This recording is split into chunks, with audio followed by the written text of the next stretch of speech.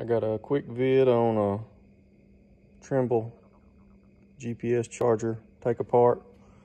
I got a little rough with the plug on the back and broke it loose. Came unsoldered. This is a later model, I believe, but this is the 530 18010.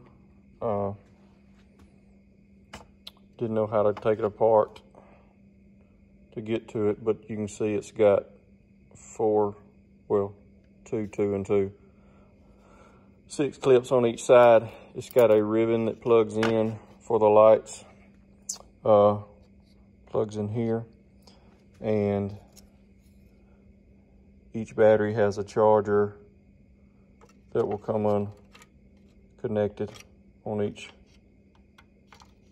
side right there. So those will come out. This will come unplugged.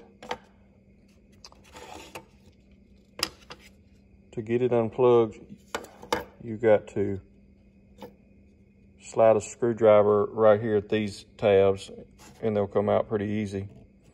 But the back of this, how it sits, has a double tab that you can't get to. So the only way I know to get to it is through this one hole that the board's connected through.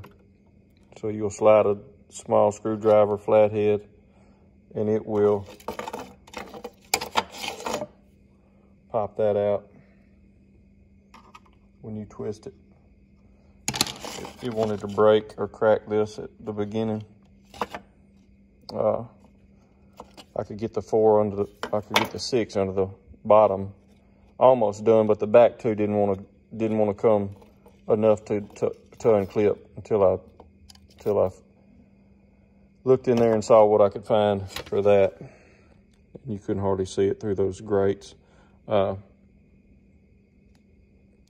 after that, after you unplug those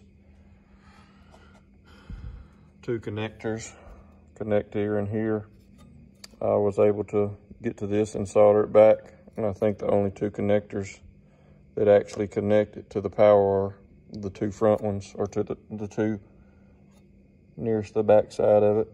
But I had one prong that was holding it on. This one here is hard to get to.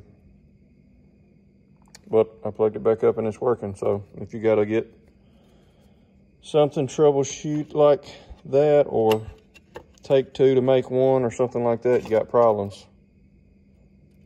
There you go. I'm gonna put it back together now.